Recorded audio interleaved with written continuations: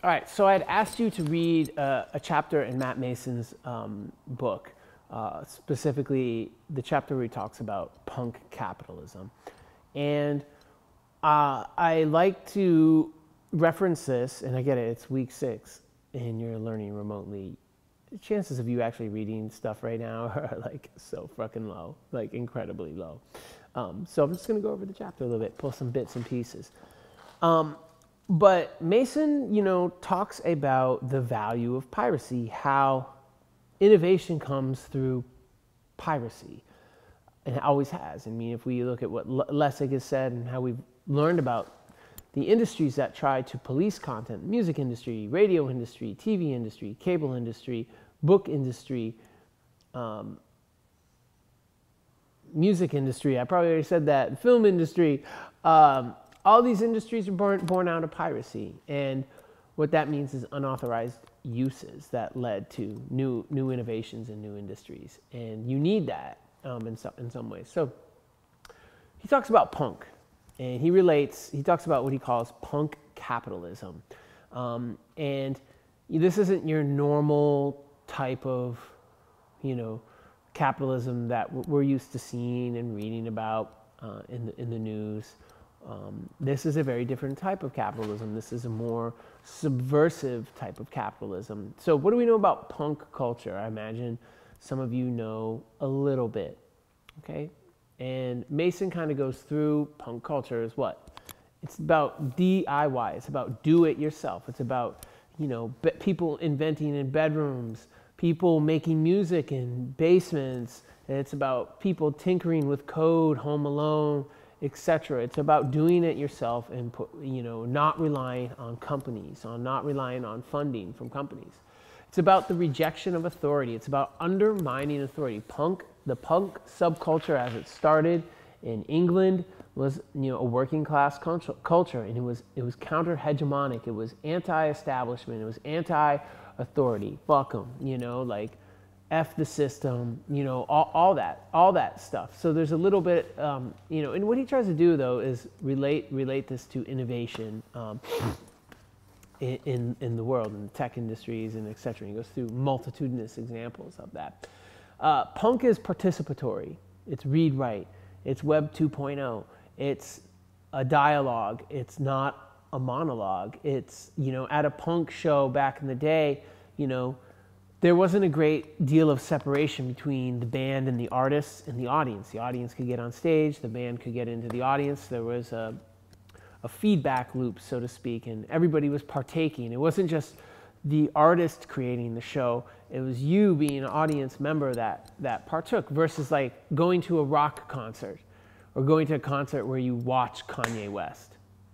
And you don't really partake in the performance, like you're there, but you're not partaking in the performance. Okay, punk is about appropriation. It's about borrowing, because you have to. It's about taking and attaching new meanings and doing new things with things that are old, and challenging authority through that. And it's not necessarily always, this challenge of authority is not necessarily overt in the sense of like, yeah, let's go resist the system by appropriating things. No, but the appropriation and the re-articulation of meaning given to objects and how you use them, how hip-hop DJs use turntables or samplers, how artists use Photoshop, etc.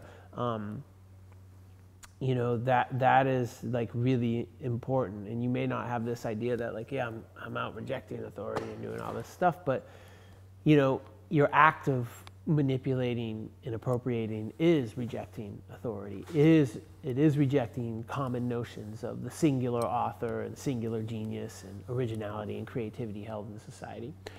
Punk is about subverting the mainstream, basically doing something subcultural, doing something that's new and that's unique and that's underground, that's hip, that's cool, not what's popular, rejecting what's popular. And punk is about empowerment of everyday people, not just the rich, not just the wealthy, not just the college educated, not just the privileged. It's about, everyday common people feeling empowered, okay? And that's very important. So it's a two-way, experience. But also, often what happened, if you're familiar at all with the history of punk music, is that, it started out as very subversive, very underground, very, anti-establishment, and then it got sucked into the establishment. It became Blink-182 and Green Day, and it became whatever the hell is out now, AFI and I don't fucking know, whatever. It's become Forever 21, where it's like, it's become mainstream. It's like soccer moms can have punk style, and little kids from the suburbs can be little punky style, but they're not like punks, So punk got incorporated into the mainstream, and that's a big thing that Mason also touches on, is that, what was once very underground and subversive becomes, kind of cartoonish and consumable. How can you take something that's rough, rugged, and raw, and people are afraid of, and make it consumable like a bag of chips, make it feel safe, right? How do you commodify it? Matt Mason, talks about numerous examples in his text about this: pirate radio, pirating sneaker, all sorts of instances of it. But basically, he says that the pirate, replaces inefficient systems. I think a great example of an inefficient system was the CD. The CD, it was fairly cheap to make, but there was it was all made out of plastic, a lot of fossil fuels going to making that. It also, a lot of fossil fuels going to distributing it, to going and picking it up, etc. And then waste, the waste from it, and also storage and taxes that you pay for, retailers pay for storing inventory. And along comes a more efficient system, the MP3, the iPod, okay? So replace this inefficient system, and it came from outside of the industry. But Mason contends that, the pirate is like a bootlegger. He's thinking like the pirate mentality. Pirate's a bootlegger, and a guardian of free speech. Oftentimes, when you have established industries and established ways of doing things, there's gatekeepers. Pre-YouTube, being able to edit video on your computer or on your phone and shoot video on your phone, etc., there was a lot of gatekeepers to making movies, to getting your music heard, to making music, to recording music, booking studio time, all that stuff. That's all kind of gone, and that allows for more people to have different forms of expression when things become more democratized. Pirates force industries to become more efficient. I think that is really, really important. And like the MP3 and iPod, the music industry fought and battled it, sued its consumers, did everything it could, and then eventually, had to adapt to streaming, and is still trying to figure that out. We benefit from pirates giving us access. I mean, it makes communication far more democratic. It gives us, at the Pirate Bay and torrents, it just makes access to content, maybe even to content that wouldn't make it through certain gatekeepers, accessible. Piracy creates choice. So oftentimes we're given a very small amount of food at the buffet, and piracy adds another table with a whole bunch of dishes to that. Because when you think outside of the box, when you adapt and adopt the punk capitalist mentality, you offer something new. You offer more choice to people and to consumers. Okay, and with this, piracy creates new markets. Often innovation, highly innovative and disruptive technologies and innovations come from outside of the industry.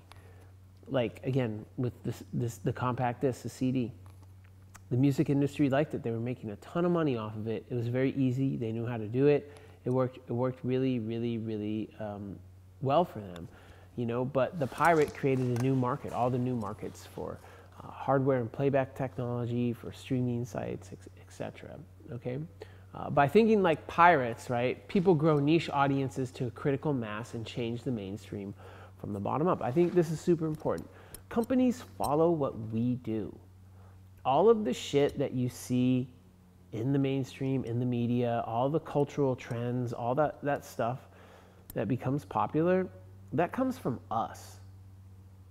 And I think that's like vastly and incredibly important, that that stuff comes from us. It gets then incorporated into the mainstream, you know, and commodified and sold on a mass level. But, you know, industries are always followers and we're the leaders. Fucking remember that.